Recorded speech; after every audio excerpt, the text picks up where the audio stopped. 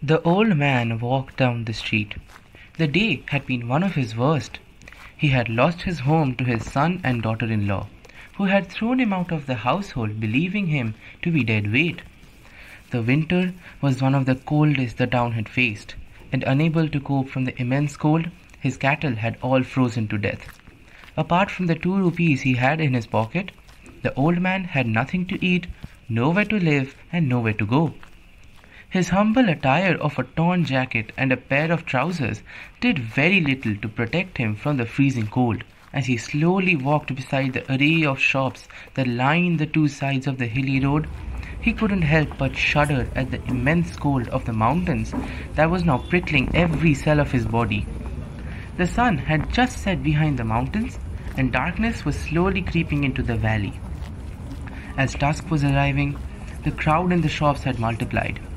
People chatted away at the village hall, talking about their lives. Some of them raised their hands, calling the old man over to gossip with them. But the old man was in no mood to gossip.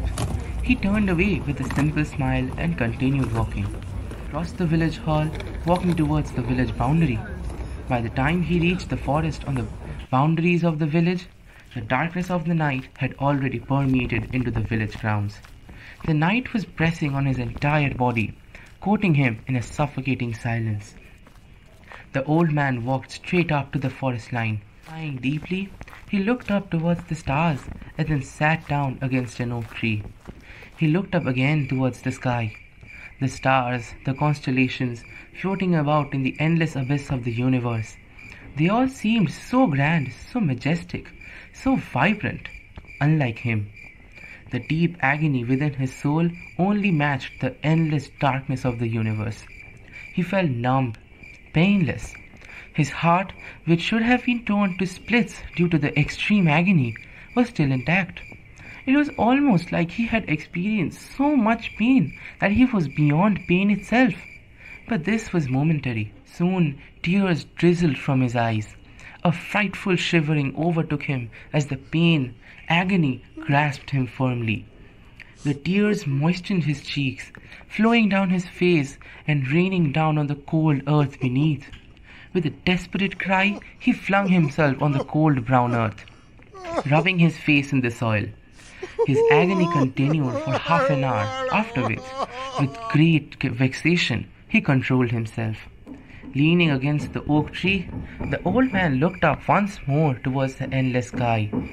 A cloud had drifted into his vision from nowhere, blocking the magnificent stars. The old man sighed again. Just like his house, the stars in the night sky had also been stolen from him. He placed his head on the coarse bark and closed his eyes. The chirping of the night insects floated to his ears. Others would have been irritated by these mindless sounds, but the old man had learned to cherish it all. Everything he had, everything he experienced. The cold had grown much tolerable by now. The old man knew that this oak tree was his last shelter. He seemed to recall his younger days, his ancestral home in the meadows, the green lush fields where he played all day, running around and rejoicing in the sea of grass. He wished to return, even if just once, to this paradise.